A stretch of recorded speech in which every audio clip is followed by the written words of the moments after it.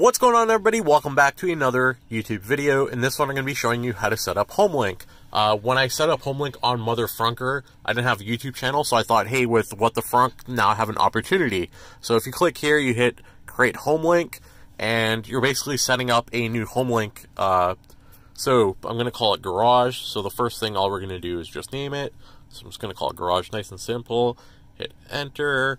And it's saying before we begin, you need to have your garage door ready to go. Like, you need the remote, and then you need to make sure your car has enough room for your garage door to open or close, depending on whatever state it is in. Because while you're setting it up, you're going to be clicking the garage door button, and your door has to open up or close. Like, it has to send the signal to your garage.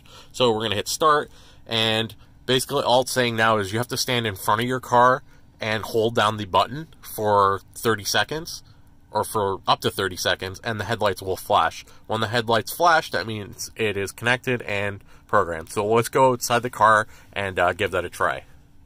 Alright, so here it is, clicking the button, holding it down, and headlights should flash any moment. There it is. So you can see they flashed, the button's held down, and my garage is closed. So let's go back in the car and I'll show you what it looks like.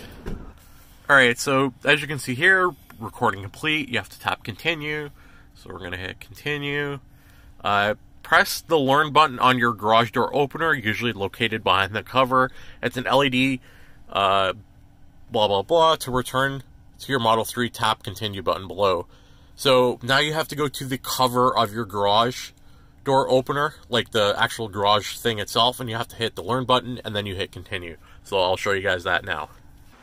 So here's my garage. I have all the buttons here. So I'm going to hit the learn button right there, and then we're going to go back to the car and check it out. Basically all that is the cover, as you can see there, and then we'll go back in the car and it should be all set up, ready to go. Alright, so now we're here. It says you can test your HomeLink. So if we hit garage, you can see in the background here, my garage is closing, so it works. So we can hit save, and there it is. So now you have options for your HomeLink. So you can have your mirrors automatically fold every time it detects your garage, auto open when arriving. So if, for example, if you have that toggled on, then you can decide how far or how close you want to be to your garage when your garage automatically opens when you arrive home. You can have auto close when leaving, and at the bottom also you can have chime for auto open or auto close, so it has a little noise every time it opens or closes. So that is HomeLink. That is everything to do with HomeLink, how to set it up, and all the little extras. Hopefully this helps you guys. Let me know in the comments below if you have any questions. Leave a like on the video and subscribe for more Tesla content. I got new stuff coming on a week-to-week basis. Most importantly, thanks for watching, and I will see you guys next time.